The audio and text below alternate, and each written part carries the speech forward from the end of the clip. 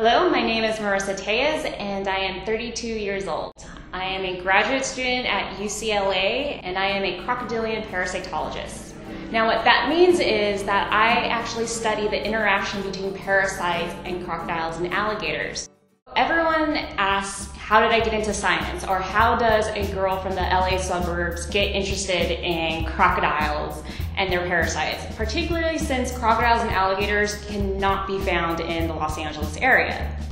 So I blamed this on my father.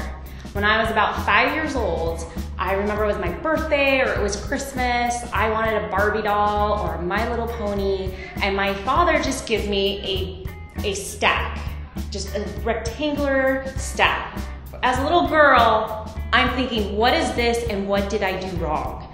So I open up this gift from my father, and it's a book on sharks. And it's actually this book that changed my life. I fell in love with this shark book. I read it inside and out, and about 7 years old, I could tell you every shark species, their geographic distribution, their scientific names, their diet. I absolutely fell in love with apex predators. And then when I was about 15 years old, I remember at high school and some of my friends were like, Marisa, you have to come over to our house. You know, there's this guy from Australia, he's crazy, he just jumps on crocodiles, he loves them. I was like, wow, this sounds really cool. So I went over to a friend's house and I saw this crazy Australian dude just jumping on top of a saltwater croc, and just his love and his passion just totally transpired into me, and I just fell in love with crocodiles and alligators. So really, crocodiles and alligators became my favorite animal because of Steve Irwin.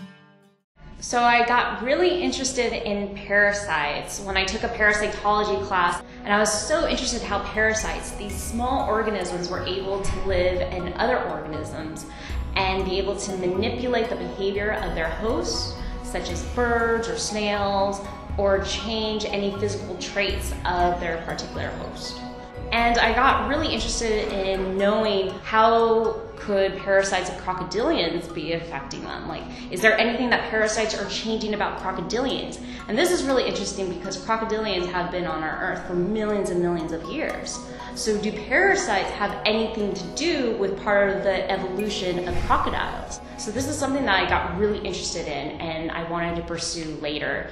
As a little girl, one of my dreams was to one day be able to travel around the world. And because of what I consider my job now, which is studying crocodilians and their parasites, I definitely have been able to do that. I have traveled now to over 20 countries, being able to do what I love, which is work with crocodiles and parasites. And as a huge animal lover, and as I started looking more into it, I kind of felt bad for apex predators. They weren't getting a lot of conservation. Everyone just wanted to kill them or get rid of them because they were scary or they looked mean. And as a young girl, I actually realized that these animals were very important for the ecosystem. I felt really bad. So even at a young age, I just thought, okay, one day I'm going to be a spokesperson, a representative for these apex predators, and I'm going to try to save them. And I'm going to try to help people understand how important they are as well. In the last year, I have been appointed as Regional Vice Chair of Central America for the conservation and research for crocodiles. And this is a huge dream of mine that I have been able to accomplish. So that's been actually pretty cool that now I have the ability to actually make a difference in the world for conservation for crocodiles, as well as all the other animals within its habitat.